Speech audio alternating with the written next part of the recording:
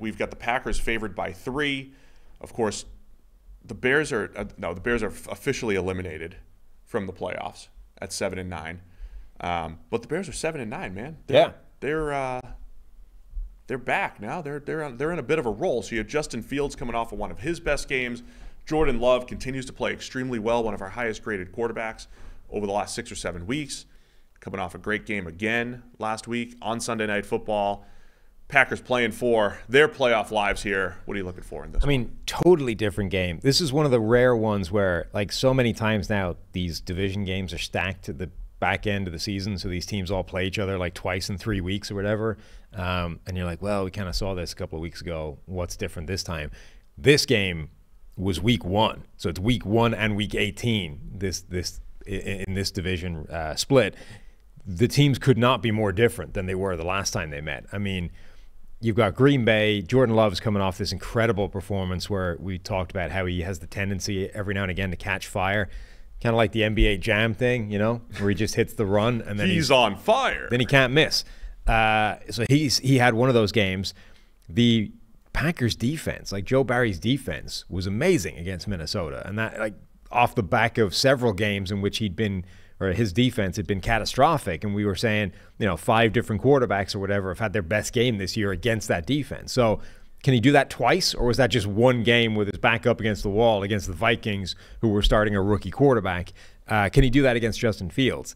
And then Chicago, like everything is better right now. I mean, yeah, it's been sort of since Fields came back from injury, but remember what he was like before he got injured, which was to say bad. I mean, earlier in the year, there were games where he had wide open receivers, and not only was he sort of missing them, he wasn't even seeing it. Like, either he couldn't pull the trigger when he'd seen it, or simply wasn't seeing it at all. I mean, he looked lost. The injury, in a weird way, might have actually been the best thing that could have happened to him because he got to sit down and reset. But since coming back, Fields has taken a huge step forward, not just, the running aspect, but as a passing, processing, pocket quarterback. I mean, he's doing things now that he simply wasn't doing earlier in the year before he got hurt.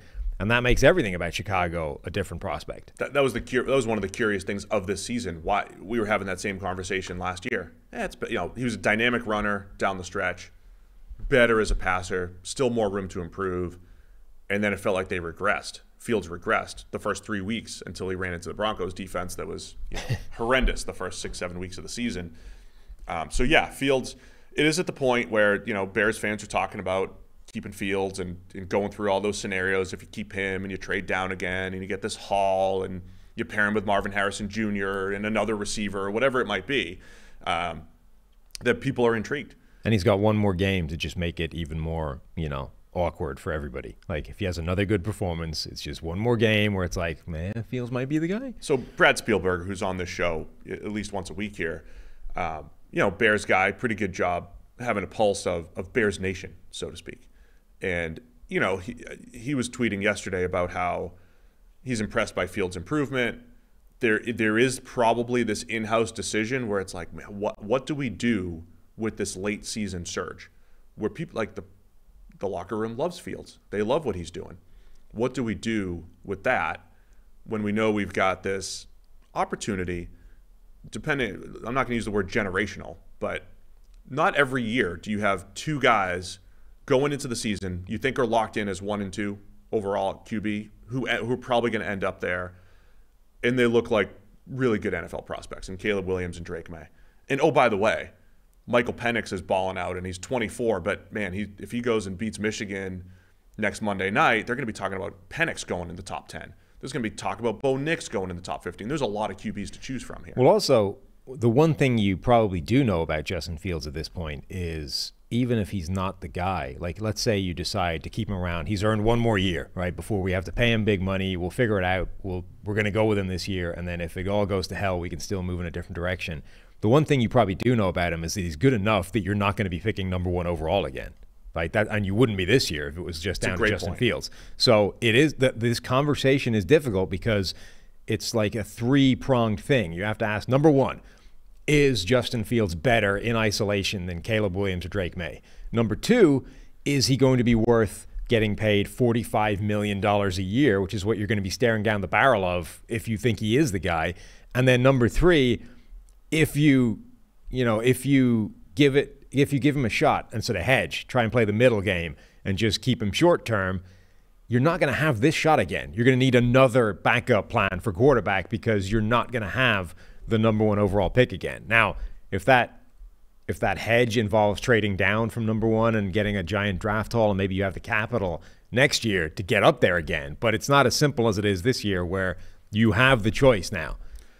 And so the point I wanted to add on where the conflict might be in the building in Chicago, it's feeling good down the stretch. Fields just had that nice game. It's the snow and vibes are high, right? Feeling good in Chicago.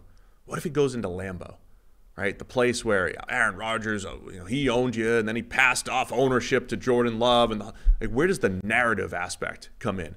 This feels like a big fun game for the Bears. Not only can they knock the Packers out of the playoff picture, as the Lions did last year in Lambeau, the Bears can do that. And what did the Lions do off the back of that? Well, they carried that momentum into next year, got better, and now look at them winning the division. So the Bears feel like they have a lot to play for here. And we don't have to talk about them worried about draft position because they're locked in at 1. And who cares if they're picking 10 versus 12 versus 14? Hey, you got 1. It might not matter as much what that second pick is. So it's an interesting spot for the Bears, and especially if Fields and the Bears go into Lambeau, win the game from a decision perspective. For Green Bay, win and you're in. And, again, the big question for me is the defense. Can they do just enough? Because I am so impressed with Jordan Love. I'm so impressed with their offense and what Matt LaFleur has done, the way Love has turned his season around and developed, and just the confidence that he's playing with, man. It really felt like a switch flipped from a confidence perspective. And that's why Chris was highlighting all the jump throws and the off-balance throws. Like, Love is feeling it, and he's trusting his arm, and he's putting the ball in spots that he wasn't even close to hitting earlier in the season. Yeah, Love has been fantastic. The defense, though, I don't think it's a question anymore about can they do just enough. I mean, we saw last week what that defense is capable of if they call a correct game. Like, if they get more aggressive, if they blitz a little bit more, if they send slot corners at the quarterback instead of just sitting back in soft zones or off-man coverage. I mean, that's the thing. We just saw, okay, it was against a rookie, but Nick Mullins came in and was still equally as lost. Like, he moved the ball a bit, but he was still under pressure all the time. The defense still did a really good job. So I think the bar has been raised. Like, people have been complaining about that defense all season long, not because it stinks, but because it should be better than it's been. And we saw earlier in the year it was better, and then in that game it was better. They are capable of much more than they have shown for a lot of the season. So I think that is the standard. Can they repeat what they did against Minnesota, against a much more difficult opponent to prepare for because of Justin Fields? And then, I think it's 2 teams potentially riding this wave of a surge of improvement. The Bears and Justin Fields and that defense. Tyreek Stevenson has had one of the best grades of any corner in the last few weeks. They've got some really good performances on the defensive side. And then for Green Bay, Jordan Love has been amazing recently, but also all of those young receivers are playing well. And they've been without some of the, if you were looking on paper, you would say arguably their top 2 targets are Christian Watson and Luke Musgrave, and neither one of them has been playing in the last couple of weeks. Instead, it's been Tucker Kraft. Bo Melton was the first 100-yard receiver they had. But all of these guys are playing well and improving. So if they're able to actually make it and hit the playoffs with Jordan Love playing as well as he is right now, if he catches a good run, and all of these young receivers that are like pieces for the future, all developing and getting better, I mean, it could be a huge moment for that Green Bay team. All I know is this offseason, we are going to be hyping up the NFC North because I love the way the Packers are trending, Bears are trending in a good direction. We know what the Lions have become. And the Vikings are still a solid team that have, dealt with 4 different quarterbacks this year, lost their starter. So the NFC North looks like they're trending up. We got the Packers favored by 3, playoff lives on the line for the 2nd straight year. Where are you going with this one? Going with the Bears. I think they are a different proposition now than they were earlier in the year. Wow. I'm also taking the Bears. Mm-hmm. I think the Packers win by 2, though. Yeah. Packers get into the playoffs, game-winning field goal to win it, but not cover the spread. I can see it. How's that? Yep. Bears by 2. Sorry, Packers by 2 in this game.